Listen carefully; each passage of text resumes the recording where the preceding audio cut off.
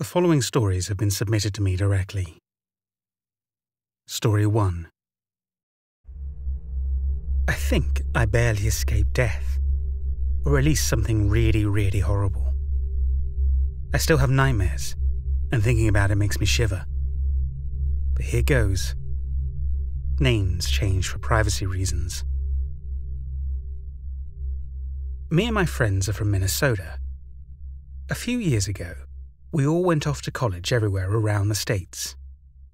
I think Emmy even ended up in Canada. We almost lost touch. Until Pete called us up, wanting to go camping up by Eagle Mountain. One more adventure back home before life had us drift apart too far. Asking me, I think that had already happened. But they were my friends, and I was missing home. And the vacation came at a good time. My girlfriend had just gone on a break from me, and you know how that usually goes. Job opportunities were bad, and I was tired of looking. And I got excited at the idea of seeing Sarah again. She was my first crush, but Ben beat me to it. They were dating all throughout high school, but I don't know what became of them afterwards. The thought of her possibly being single alone made me forget about my relationship troubles real quick. In the end, I needed time away from where I was. And when I saw all of them together again, I felt like I was 16, sneaking beers out of Dan's father's cooler to drink in the Taco Bell parking lot, swinging in children's playgrounds until Pete threw up, trying weed with Ben and Emmy for the first time, racing down country roads way over the speed limit with all of them after I got my license. We had good times. And they all came. Pete had us booked into a motel for one night before we would go up into the woods, so that we could arrive properly, rest and catch up with each other. All standing on that parking lot, it felt like nothing had changed. Emmy and I still had our inside jokes. Pete still wore that stupid brown leather jacket. Sarah was still beautiful. And Ben was still a pothead. Even brought some joints along for all of us. In retrospect, those might not have been the best idea, but we couldn't have known. And right then, I was more preoccupied with the fact that Ben and Sarah had arrived separately, and while amicable, were distant. No way they were still together. Oh yeah. Dan had lost the emo makeup. Still dressed all in black, though. We went out to a bar together, did some catching up. Everyone seemed to be doing better than me. Pete was even engaged to some girl he hadn't told any of us about yet. Dan had just landed a great position in his field. I was happy for them. They were my friends. We took off before noon the next day. We all had our own tents and sleeping bags. Emmy bought some camping cookware that we split up between our backpacks, and we had enough provisions to last us 5 days, including a cooler chock full of beer that Dan refused to leave behind. Pete had laid a route out for us, through the woods, by some lakes that would give us some splash time, and halfway up the mountain. For the view, he'd said. He had the map. He knew where we were going, so he was up front, leading us through a pathless forest straight for the first spot he had chosen for the camp. I was walking with Dan on one side and Sarah on the other. We had really hit it off at the bar again. Dan, my best friend since childhood, and Sarah, my first high school crush. To think I had ever been okay with losing them to something so stupid as my own laziness. That's what it was. Plain laziness to pick up a phone and send a text. It didn't take more than that. And she was interested in me, in my life. She was asking questions, doing that thing with her hair she'd done back when she was flirting with Ben, laughing at stupid stuff. Everything seemed perfect. We set up camp on a little clearing and made a fire. Emmy prepared a small meal for us, some heavenly stew she warmed up on her camping stove. And when we sat around the fire, Dan started telling us his horror stories. He'd always been obsessed with them, myths and legends of man-eating monsters, ghosts and murderous beasts. This time, his subject of choice were Wendigos.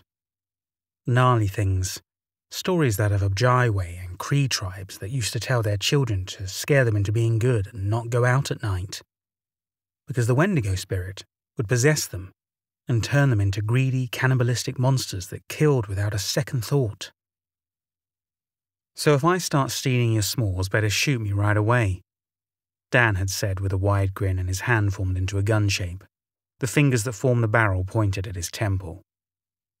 Emmy almost immediately leant over and ate the molten marshmallow right off his stick. We laughed as Dan looked on in mock horror, dramatically declared her a Wendigo whack, and demanded to shoot her. Small things you remember. I can still feel the crunch of my s'more when I think about it, how the warmth of the fire fell to my skin, or how Sarah stopped and nearly shrieked because she had stepped on a bone the next day. Some animal bone. It cracked horribly and crumbled under her step. Dan stopped to look for more, but Sarah wanted to move on, said it gave her the creeps. I see what she meant now. That second day was a hell of a lot less pleasant than the first one had been. It was hot. All of us were sweating, and just longing for that lake that Pete had promised us. And I had the weird, crawling feeling of being watched. A seventh pair of footsteps, just off enough from the rest of the group to be noticeable every once in a while. But when I looked around, there was nothing but trees, bushes, and sticks. Sarah noticed and asked me if I was okay. I put it up to the animals, not being used to being in nature, around other beings that made noise and lived their lives. If only I had listened to my gut. It started getting weird when the sun started setting. Pete had us put up a camp in the middle of the woods. You couldn't even call it a clearing. A gap between a few trees, a patch of dead earth, flattened and dried out plants, and a single fallen tree that Dan immediately claimed as his dinner seat. There was barely enough space for all of our tents and the campfire. But we managed, crammed together tightly. And everyone found their place. We were still good when Ben came along with the joints, lit before anyone could decline. We sat together and smoked, reminiscing about high school and the olden times. Pete was the first to start saying weird stuff, that he always wanted that teacher, Mrs. Rosenthal or something, to possess her, not just sex. Dan came along with dreams of mansions, more cars than he could ever drive in his lifetime, and a woman at every finger. I started getting hungry when Emmy started talking about quitting her passions to make the big buck. Didn't really matter what she had to do. When I asked her what she wanted all that money for, she just shrugged. More money. Money to make more money. We laughed. Sarah wanted to be famous. She had always been quiet in school, the background type. But now she wanted her face plastered across the side of buildings. Wanted everyone to know her name. Scream it when they saw her. My stomach was growling at that point. Must have been loud enough for them all to hear. I felt like I was starving. And I had that gnarly feeling in my chest. Heat spreading to my head that didn't come from the weed. A want. A need for things that weren't mine.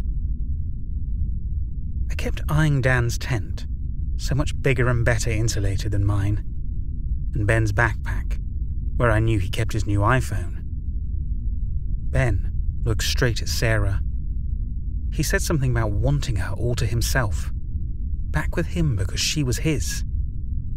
He said he wanted to tie her up, put her in a locked room and to make sure she would never leave again. She barely reacted, laughed it off as if it wasn't one of the creepiest things she had ever heard. Maybe she threw something at him. I don't remember. I wasn't sitting with them anymore. I'd gotten up, my stomach feeling like a goddamn black hole. Cramps that had my head spinning, shooting through me every other second. I was digging around our backpacks, crawling into my friends' tents to find every bit of food we had taken along, piling it up. Then everyone cheered, got up to join my hunt. We had a feast that night, ate until we were bloated and kept going until our entire 4-day provisions were gone. Dan had gotten out the beers. We drank and ate and all had another joint, until we had nothing left. And still, with my stomach feeling like it would explode any second now, I was hungry. The sun had gone down by then. I could see everyone felt the same as me, but we had no food left. I got dizzy, nauseous from the amounts of food I had stuffed down my throat, and decided going to bed was the best option for now. The others joined shortly after. I heard the zippers of their tents closing and them rustling in their sleeping bags. Buzzed and as high as I was, it didn't take long to fall asleep. I woke up once a little later to the sound of someone throwing up. It didn't take long and I heard slurping and Dan grunting and moaning slowly. Thinking about it now, he must have been eating his own sick. And I felt jealous of him. Hunger still strong deep within me.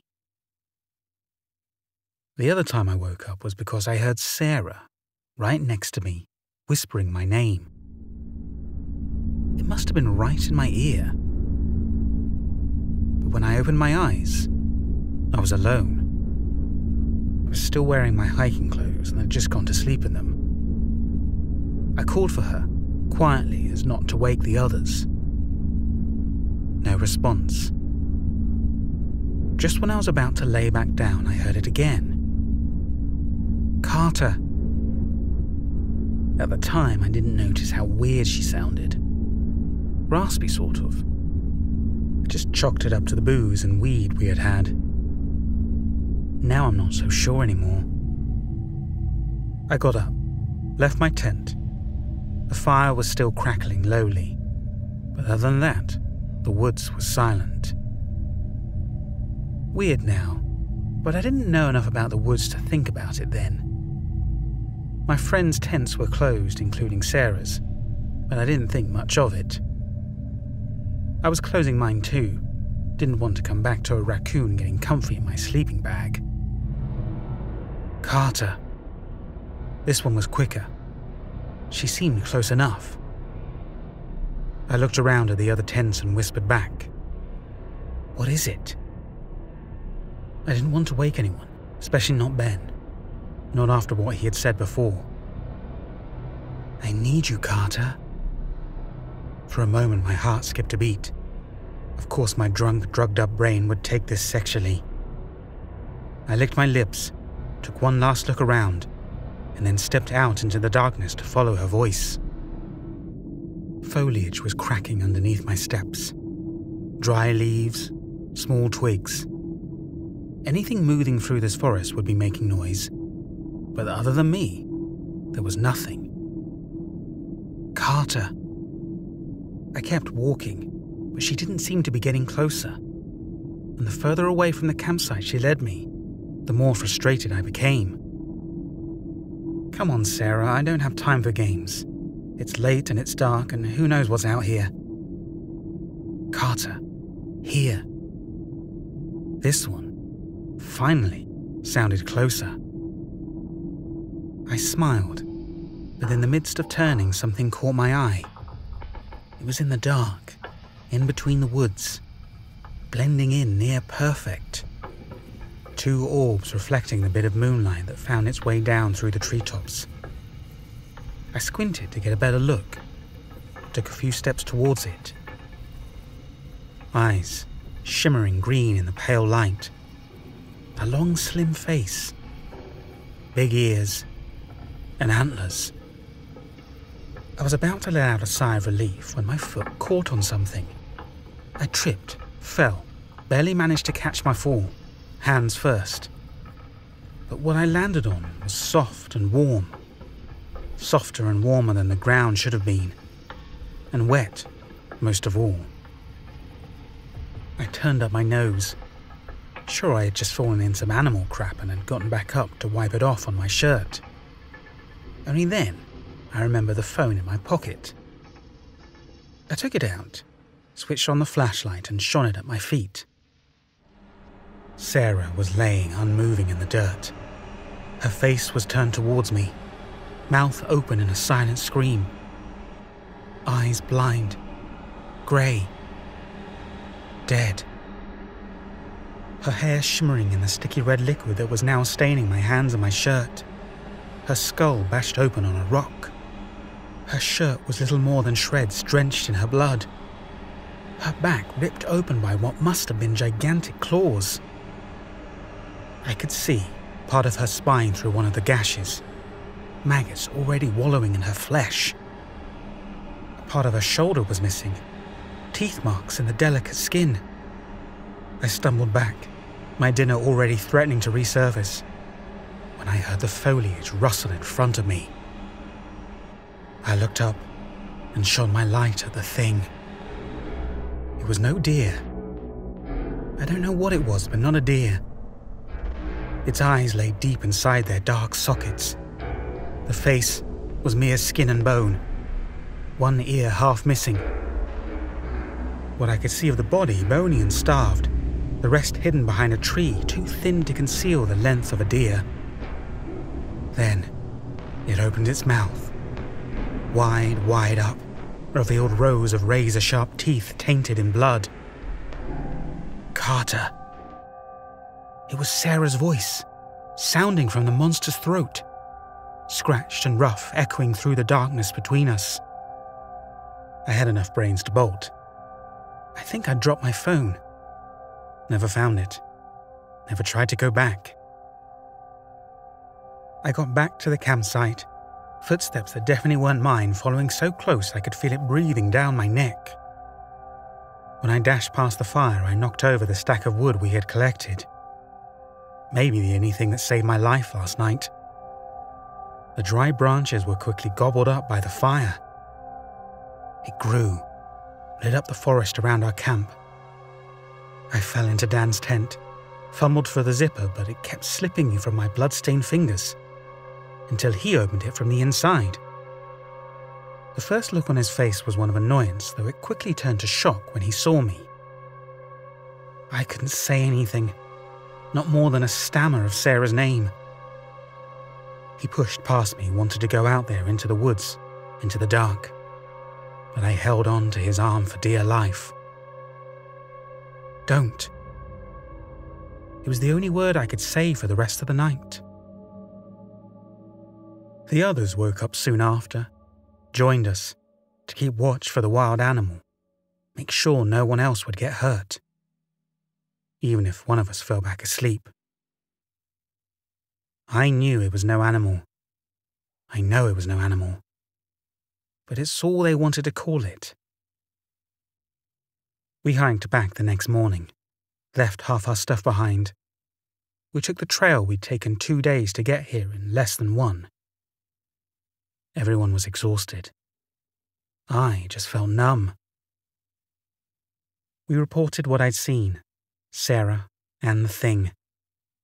The police chalked it up to the weed and alcohol, said that Sarah must have been mauled by a bear. No bear talks with human voices. My friends said they heard me calling them, each one by their name individually. I hadn't said a word since I followed Sarah's voice. They sent out search parties, but no one ever found Sarah's body. And I'm sure as hell never going back into those woods again. Before I continue to the next story, I just want to say thank you for choosing to watch this video, and I hope you're enjoying my narration. If you are, please go ahead and hit the like button, and if you don't already, subscribe to my channel. Also, please leave a comment on this video letting me know what you think of it. They really help with the YouTube algorithm and will really help my channel to grow. Story 2. My parents used to have a lodge up in the mountains. We would go all the time, especially during summer vacation. Spend the hot days in the fresh mountain air, go hiking, take Beau out on the longest walks, jog through the woods when the sun was just rising. The golden hours up there made for amazing Instagram pictures. My God. Probably the only thing I'm going to miss about that place. And I was always allowed to bring a friend. Usually, I would end up taking Robin, my best friend, since diapers, really. I say usually. We grew up in that place, partly at least. Used to jump around in the pool in the backyard every single summer when we were tiny. Got a tan by its side when we turned teens. Used to, because I am never going back there again. We don't even own it anymore. Sold it to some poor soul who didn't know what they were getting into. It was supposed to be mine someday. That was the plan initially. I would inherit it. I would have my graduation celebration vacation up there, would chill there with uni friends during spring break. That was our plan. Their plan. But there is no them anymore. My dad cheated. Took some girls to the lodge while he was supposedly on a business trip. Mum and I decided to take a weekend trip in the woods and found him on his trip with her. She wasn't even that pretty. I don't want to know how many more of these business trips he had. My mum took the lodge in the divorce, out of spite. Wanted to take their little getaway from them. But she couldn't stand the thought of being there. When we tried to go later the same summer, she broke down crying at the front door. So, she started looking for a buyer.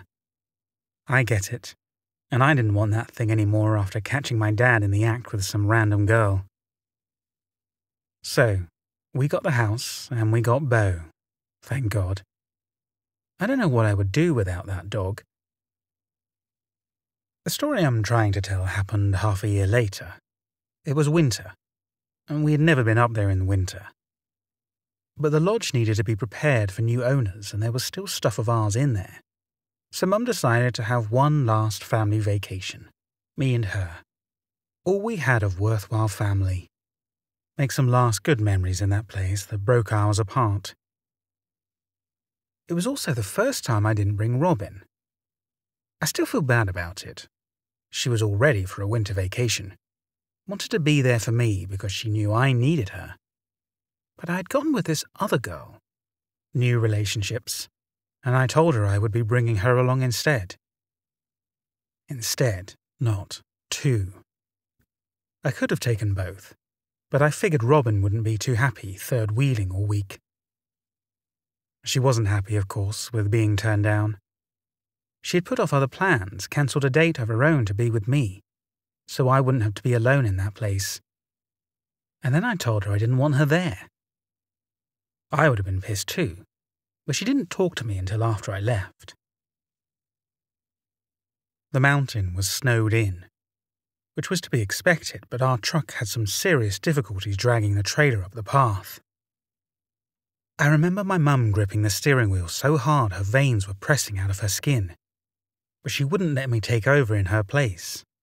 Kept waving me off whenever I offered. And Katie, the girlfriend I had brought along, clung to my arm as she looked out the window in utter awe. She almost looked like she had never seen a snowy forest before. Maybe she hadn't. City girl from the south, she was. It got worse the further we drove up the mountain. The snow became heavier, the white wall thicker. The truck's windshield wipers were really struggling. Sometimes I still hear the rhythmic electric buzzing, their rubbery scraping along the glass. I hear Bo barking, and then I hear the scream, this horrendous animalistic screech. My mum hit the brakes so hard I almost kissed the back of the front seat. Katie screamed in shock, and then just stared at me. It had to be close. The animal, the thing. Too loud to be far away. And then it jumped across the hood of the truck. A horrible dull noise of bending metal and a shadow in between the fuzzy white outside. And then it shot into the woods. Bo started barking like crazy in the back, spinning in his cage and shaking the entire car as he threw himself from side to side. Katie was clinging to me more than she had before already. but I was staring into the forest. I had seen it, dashing away in the edges of our headlights.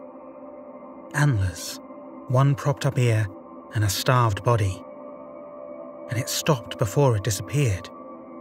Stopped and looked directly at me. Somehow, my mum managed to calm Bo down without getting out, and started the car again after she made sure that we were all right in the back. Katie nodded for both of us and snuck her hand into mine, her fingers wrapping around mine. Funnily, at that moment, more than any others, I wished I had taken Robin. She would have made some stupid joke about suicidal wildlife that would have gotten my mind off those empty eyes. We got to the lodge about 15 minutes later. I had never seen it like this before.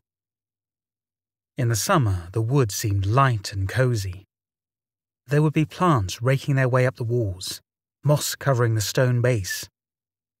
It would be green and bright, and golden sunrise would light up the roof. Now, the lodge was grey, dark, and empty. There was a big window in front of the living room that let you see inside from out front. But instead of the cozy feeling I used to get when we arrived here, now I just shivered at the sight of the dark rooms. It already looked cold. And it was. Mum brought us inside and immediately dug out some heavy duvets out of a cabinet, handing us one each. It took a while until the heating really got going. We settled in as little as possible. After all, we were also here to pack up, and spreading more stuff around wouldn't be helping that much. The first day we actually used for some vacationing. Mum brought up some of our old board games from the basement. I rather wanted to watch TV, but Katie said to unplug, to connect with family instead. So I complied. The second day, we got some stuff done. We packed all the pictures into boxes. Mum hesitated for a long while she picked up one of us all together. Me, her, Dad, and Robin. And then she threw it out the open window. She was so calm about it, nonchalant almost. When I went outside to look for it later, it was gone. Not a trace, but the hole it had left in the thick snow where it landed. We burned the carpet that we had caught my dad out on in the back. It restored some comfort to the house for sure. The third day, something happened. Well, two things happened. We went on a walk with Bo, me, and Katie. I wanted to show her the same route we would always take when we were little. Bo was having a field day, jumping around in the snow and digging through the thick white carpet while we were walking hand in hand, keeping each other warm in our company. We talked mostly about school, about our plans, about what we wanted later. She started talking of nice cars, a mansion and a pool, smiling brightly. University didn't seem to be a thing on her mind. Neither did I seem to have a place in her future. But money did. I brushed it over, instead threw the ball for Bo. He had been running back and forth between us and the forest in his ecstatic game of fetch for quite a while now. Until he didn't return. Even when I called, there was no sign of the pitch-black dog. I jogged ahead to look for him, ignored Katie as she called me. I found his ball untouched in the snow, paw prints going past until they turned into the forest. I heard him growling before I saw him, frozen in a mixture of attention and timid tension. His eyes were fixed on something in the forest that I couldn't see. I called for him, but he didn't even do so much as turn his ears towards me. He was shaking when I touched his back, the vibrations of his growl rising up until he broke into a barking fit. Usually he followed orders, quieted down when you told him to, came running at the sound of his name. But this time, only putting the leash on him and dragging him away could get him to stop. But then he followed, whining and whimpering the whole way back to the house with his tail tucked between his legs. Katie wasn't happy I had left her behind. My argument that it was only a few steps was seemingly invalid. Still, the night when we were up in my room, she crawled into my bed. She kissed me, touched me until my mind went foggy with pleasure, and I slipped out Robin's name. Not my proudest moment. Katie freaked out, stormed out of the room and downstairs where my mum was reading in her armchair in the living room. She asked her to be taken to the bus station, just glared at me in the doorframe. But I didn't try to stop her. My mum looked at me, but didn't ask, got up and got her keys while Katie went to fetch her bags. I stayed in the living room as they left, trying my best to ignore the disappointed look my mum gave me before she closed the door. I heard the truck start up, thought far too long about the croaking of the snow when the heavy vehicle rolled over it, and then I was left in silence. My chest felt tight, my heart heavy, but weird enough, I was mostly hungry. So hungry, I felt like I was starving, like I hadn't eaten in days, when we had just had dinner 2 hours ago.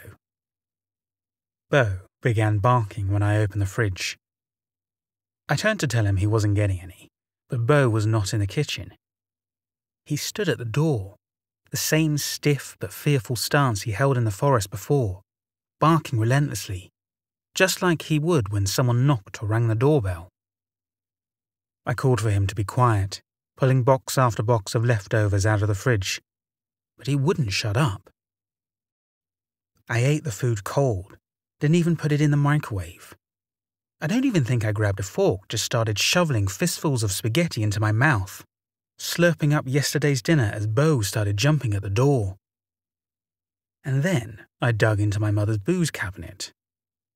It wasn't until I had finished my 5th glass of some spicy-tasting liquor that I got up and opened the door, shoving the dog out and closing it behind him. For a while, he was scratching at the door, whining and whimpering. Then he went back to barking, screaming his throat out. And then, all went quiet. I was sitting in the living room with a box of my mum's cookies when the silence hit. I stopped mid-bite, sat up, and leant to look at the door. Nothing. I swallowed, an odd feeling in my gut as I pushed myself off the couch. And then, a knock. I almost winced at the sound, freezing at the thought of who could be out there. I had already grabbed the baseball bat by the hallway cupboard when her voice came muffled through the door. "Ash, darling, I forgot my keys," my mum said, bright and clear. "Open up for me, would you?" And again she knocked. I let out a sigh of relief and was already halfway to the door. And then my phone started ringing. I pulled it out, checked the caller ID. Mum. "I heard you, I'm coming," I said, taking a few more steps. But the call didn't end.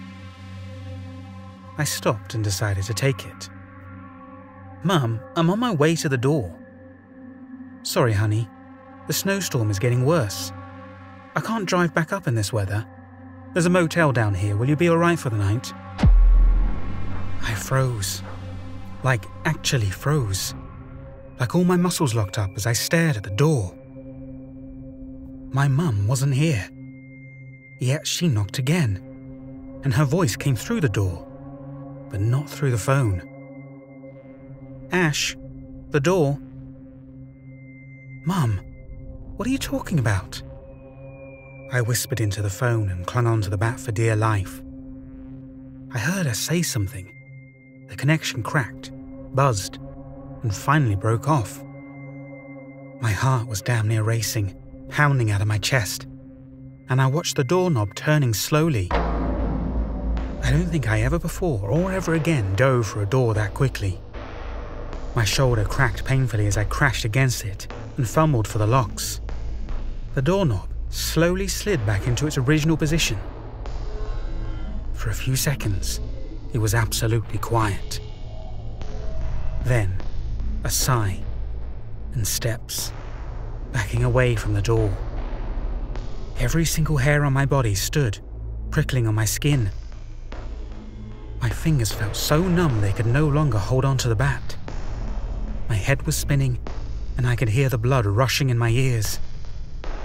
That rushing is one of the first things that comes to me in my nightmares. I took a minute to breathe again, another until I finally dared to straighten up and peek through the spy hole. Our porch was white and empty, but there were footprints in the snow. Bows, and some that were almost oblong splotches, almost like shoes, soles without a pattern. My heart set out for a moment thinking about Bo out there, with whatever or whoever that was. For far too long I stared at the doorknob, but however much I wanted him back in, I couldn't bring myself to open it. I backed away from the door, let out a shaky breath and snuck back towards the living room. I found my way back to the bottle of whiskey I had stolen, picked it up and brought it to my lips, when something moved in the corner of my eye. I swear to God I stopped breathing for a whole minute. My eyes filled with water before I could move, and I'm not proud to say it, but I peed my pants a little. It moved again, and something knocked against the window front. Rhythmically, but dull, like wood hitting glass. I wanted to turn away, tell myself it was just a branch moving by the wind. But my buzzed mind was really looking to traumatize itself even more. Empty eyes. Empty bloodshot eyes and sockets as big as craters that stared directly at me. A head sat upon a neck, twisted whole to face the glass. The long, fallen-in and starved face of something that looked as much as a deer as it did human was pressed up against the window, mouth fallen open, saliva freezing at the glass. And it had antlers, rising out of the dark fuzz on its head, in between the long ear and its maimed counterpart. They kept knocking against the glass as it moved its head, nodding slowly in sets of 3. Knock, knock, knock. Again, and again, and again. I bolted, locked up in my room sleepless until my mum came home in the morning. I tried calling Robin a few times, but the signal was dead. Bo came in beside her, shivering. Clumps of snow stuck in his fur, but alive. Mum gave me an earful. About the dog, about the bottle of wine she found on the living room floor. I never told her about what I saw, never told anyone. But bawling my eyes out in front of her was enough to get her to drive me home. She would pay someone to get the rest of our stuff, she said. When we went out, those footprints were still barely visible, and the picture my mum had tossed was sitting by a tree, facing the front door. I don't think she noticed. We drove off, never returned. And I am honestly happy to never have to see that place again. Thank you for watching and or listening to this video. Again, if you enjoyed it, please go ahead and hit the like button, and if you don't already, go ahead and subscribe to my channel and select the notification bell so you don't miss out on any of my future uploads. Also, please leave a comment on this video letting me know what you thought of it.